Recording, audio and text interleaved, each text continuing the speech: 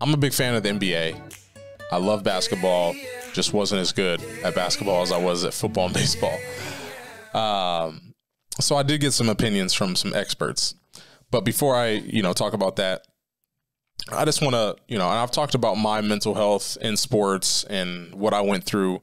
But I think it's important, so I like talking about it. So we're going to talk about it some more. And I want to talk about the Philadelphia 76ers point guard, Ben Simmons.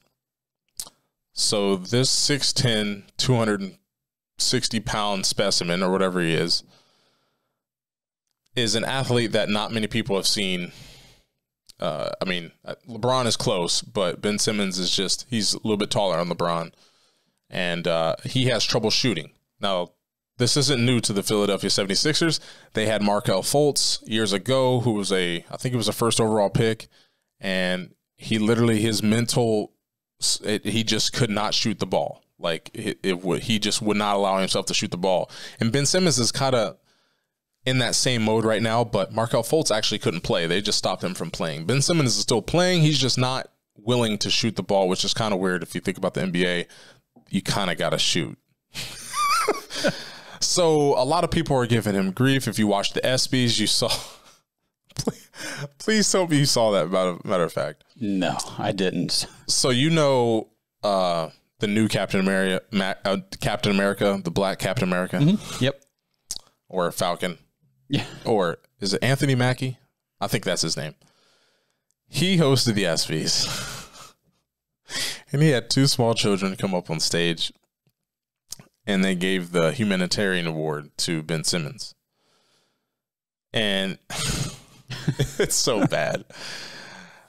But they showed a video, it was like a montage of him missing shots. And he got the humanitarian award because of all the houses that he built for kids with all the bricks that he shot. Now, as a fan and as someone watching that, it's funny, but I have firsthand experienced what he has experienced, or is experiencing right now. And for me, it was funny, but I was like, man, poor Ben Simmons. Now, in my circumstance, I wasn't getting paid the millions that he was, and it's a little bit different. So you can feel bad for him, because having a mental block or thoughts that paralyze you from performing or being free to do things, it's rough. Now, I kind of want your perspective, because, I know you play sports, but, I don't think you ever had, that issue. But looking at from the outside in, what is your thought on someone who literally their mind will not let them do something? Mind is a powerful thing, either good or bad. Yeah. Yeah, one way or the other. There were times I just remember growing up playing baseball where, and it's called a slump. Yeah. And it's a real thing. Yeah. You go up there and it's like, I haven't even hit a foul ball in 3 games, or you know what I mean? I just can't put the bat on the ball. And that's the way you're thinking. Yeah, and exactly, because once it starts happening, then it's, well, what's wrong? Then you overthink it. Yeah. I do it in golf all the time. That is the prime. It is, because, you go up there and I swear it's usually the first or second hole. I'm just not really thinking much. I'm just swinging. Yeah. And I'll hit a nice shot. I'm like, man, that was cool. And then I'm like, well, how'd I do it? Yeah. Where were my feet? How much did I bend my knees? Did I bend my elbow? Did I keep everything? And then the next shot's horrible. Horrible, because I'm thinking too much. Yeah. So. Yeah. And I'm terrible at just getting off. This is the same topic, but okay. Did you see Charles Barkley's new swing? No. So he was good once upon a time. Yeah. And then he got basically exactly what we're saying, messed up in the head. And he worked with, I think, a golf specialist who gives lessons. And now he's not 100% 1990 Charles Barkley golfing, but he can compete and he hits shots the way he's supposed to hit now. And he's not I know you've seen the YouTube videos of him swinging. Have you seen? Oh my gosh! No, I've seen some clips though. Yeah, yeah, it's bad. But now I watched the video and it just felt good, because I'm like, there was times where you feel like you all right, I'm out of this. I'm out of this slump, as you know, you would say, or I'm out of this mind frame. I'm free again. I'm out here competing, because that's what I would see these guys who, I mean, this sounds bad, but they weren't as physically talented as me, but they were just out there performing and not worrying about all the things that I was worried about, and it just sucked. It sucked. I'm, you know, this stuff happens to, and I don't know. I mean, if you don't watch sports consistently, you may not notice these things, but I mean, how many times do you hear about a golfer with a new swing or a tweaked swing? Well, that's because he was in his head. You know, if he was doing everything fine with the swing he had, he wouldn't have changed it. True. I have never seen an NBA player in my life have more different foul shot routines than LeBron James. Arguably the greatest basketball player. I'm glad you brought this up. At least of our, generation and maybe ever. But the dude, every game, I'm like, I remember, especially when he was with the Cavs, because I'd watch almost every game. It's like, oh, that's different. Next night, that's a little different. It's because he wasn't very good at free throws. He was always trying to change it up. Yeah. And that's just, it's weird to be able to shoot threes and not step in 10 feet and shoot a free throw. But I get it. I mean, the person that holds the record, I think, for free throws is some old man. So, like, you don't need to be, he's just being able to repeat, you know, the same movement. So, but I also talked to Micah about this, because obviously he's a basketball coach at the collegiate level. And his explanation was very simple. Now, I don't know if he's experienced this, but he basically said it comes down to two things. Confidence, because for me in high school, I always felt confident once I completed a pass or, you know, got my first out or made my first basket. Then I was like, all right, I'm good. But that's not where confidence comes from. And I've heard this from, rest in peace, Roy Halladay with the Phillies, where confidence comes from preparation. If you prepare to the max, which makes sense because Coach Schiff prepared us some football, and I would be confident going into the game because I knew the defenses they would run. I knew our plays like the back of my hand because we were running them since we were in middle school. And that just contributes so well. But it started to make sense when you see boxers or tennis players, individual sports, they know what the work they've put in. So they come in confident, except people who fought Mike Tyson. No one was confident against him. But yeah, Micah said, I heard it again from him, and it makes sense. Confidence comes from preparation. And what he said, he added, what you think about all day. Mm-hmm. So I know as a pitcher, when I was starting, you don't have to get to the field at the same time as everybody else does. So you have the whole day to think about it. And I wouldn't get to the field till 4:00 when the game was at 7, which could be a good thing and a bad thing. You obviously want to rest, but if you're just sitting in your bed thinking all these terrible thoughts about, man, I gotta have these numbers this game so I can move up. I gotta provide for my family. I gotta make a name for myself. I gotta help put Tuscarawas County on the map. I gotta show that people can come out of Dover. I gotta show for these kids growing up, like Percy came from Dover and he made it to the professional level. I can do it too. So I'm putting all this weight on myself, and it sucked, man. I was going to Subway. Like, you tell this story all the time. Yes. Yeah? Just with the numbers on my forehead, and the person at Subway, I just spit everywhere. The person at Subway knows my stat line from the previous game. That's not true. No one cares. Yeah. Yeah.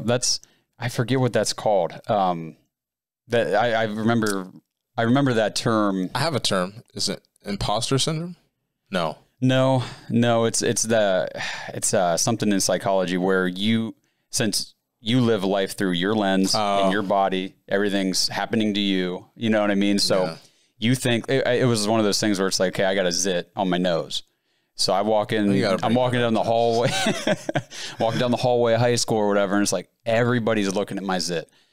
But in reality, they all have their own zits. Yeah. They're not worried about mine. They're worried about their stuff. You know what I mean? So that has a lot to do with it too, where we just think that, oh man, I screwed up. Everybody's looking at me, or I have this problem or this issue. Yeah. Everybody's thinking about me.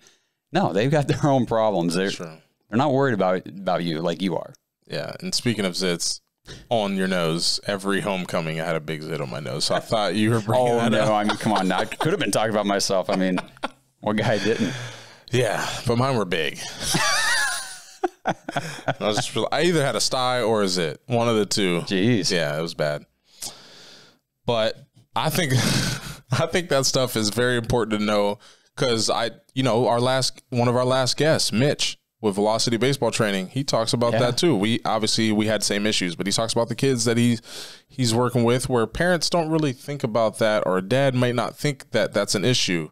And they're like, well, why can't you just do it? Mm-hmm. And, it's when you're outside looking in, it's just a little bit different. Why can't Ben Simmons just shoot the ball?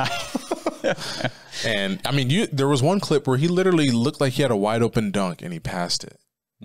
That's totally in his head. Because he was afraid to get fouled. He thought there was no one near him, but he thought someone was behind him, that he was going to get fouled. And he didn't want to go shoot the foul shot because, everybody's looking at, when you're literally at the foul line, everyone's looking at you. There's no hiding. I mean, yeah. But then you go to the opposite spectrum. If you're watching the finals right now, Giannis and Antetokounmpo. Antetokounmpo. Yeah. Antetokounmpo. I used to know how to say his name pretty well. I'm going to say Antetokounmpo, whatever that is. But Giannis. Just Giannis, the Greek freak. Yeah. He is someone I look at and just you don't really hear analysts like ranting and raving about someone's mental toughness when it comes to shooting free throws and stuff like that. That's how you know that Giannis is showing a different side, and he's showing the confidence because the first two games he shot bad. I mean, he had a whole bunch of points in those first two games in the NBA Finals, but everyone's counting out his free throws in the whole arena. 20,000 people are counting them down, and dude, that is whole. I mean, as a fan, spectator from home, laying in bed, I'm like, this is hilarious. The whole crowd. Then he airballs it.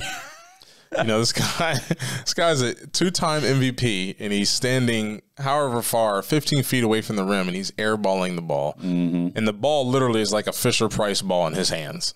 Well, yeah, and his arms have to be, 5 feet long already? Yes. I mean, the dude is, yeah. And the thing I admire about him is he's not shying away from the free throw line. I airballed it. Oh, well. Mm-hmm. He has perspective. He was talking about his son. He was talking about, his family in Greece. He used to, have to struggle to help his family put food on the table. So the perspective he has is just in another world. And he's just able to, hey, he even made a comment that if his son asked him to retire today, he would. Really? If his son said, Dad, I want to spend more time with you. When are you going to retire from basketball? He said, I would retire then. All right. So he's got his priorities as far as, in my opinion. Well, now he's already made his money. Yeah, true. Yeah, sure. I can retire. Yeah, no big deal. But I admire that in Giannis. So because, well, and right there. So you're talking about Giannis and you're talking about Ben Simmons, and I'm not going to sit here and say neither one of them. They both prepare. Yeah. You know what I mean? For the games. So whenever it's like, how do you fix some of these problems when it's in the head? I mean, we're human beings. So what works for you is not going to work for me, vice versa. It's not going to work for my wife. It's not going to work for the guy listening to the show. I mean, you got to find what works for you. Mm-hmm. And that's where it really helps to have friends and good family members and people in your life that, you trust and who understand you and can help you figure out what works for you. Support system. Yeah. Very important. Yep. And it sounds like Giannis has got a great one. I mean, his brother's on the team, and they always talk about his brother being the biggest hype man ever. So it's so nice to see them. Even Giannis, did you see his leg injury? No. He hyperextended the other way. Oh, really? Yeah, that was before the finals. They didn't think he was going to play. Now he's averaging 40 points. I did. Yeah, I did. Yep. So, I mean, it's a thing that people don't, it goes back to saying, hey, athletes are human too. I know they make a lot of money in the entertainment business, and you kind of don't look at them the same as the average Joe who, works at a company and works in an office. I think it's the same thing. They're held, obviously they make more money, but they're held to the same standard. Mm-hmm. The person in the office has to perform every day. Person at it's just the argument that I don't really want to have right now. But it's just like,